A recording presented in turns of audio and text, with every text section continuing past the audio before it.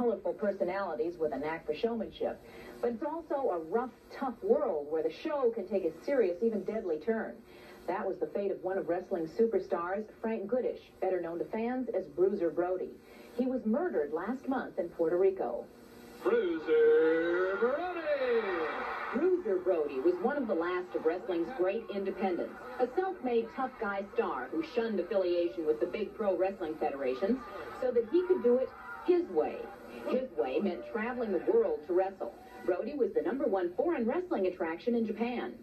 The fans in Japan, the wrestling fans in Japan, truly believed that Bruiser Brody was the toughest man to walk the face of the earth. They really did. I'd say on an international basis, you know, with the exception of probably Hulk Hogan, he may have been the most well-known wrestler around the world.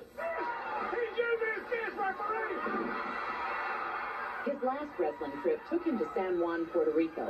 In the dressing room before a match, Brody was knifed in the abdomen. He died hours later. This man, another wrestler named Jose Gonzalez, better known to fans as Invader One, was arrested for the murder and awaits trial. It's the first case of a murder connected with professional wrestling.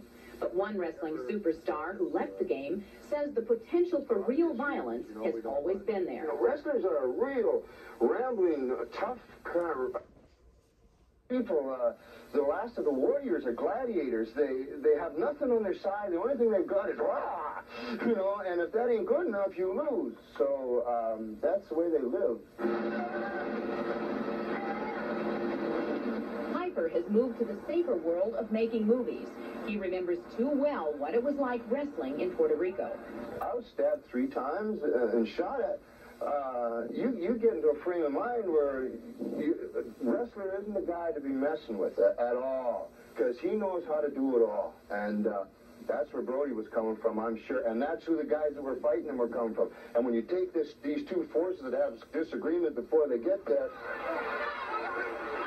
The wrestling game will find other tough, willing big men to take their knocks and fill the fight card. But by his fans worldwide, Bruiser Brody will be missed.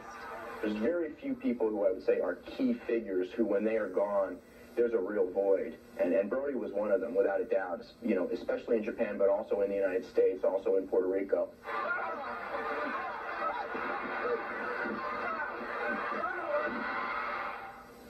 We'll have more on Rowdy Roddy Piper's film debut in weeks to come.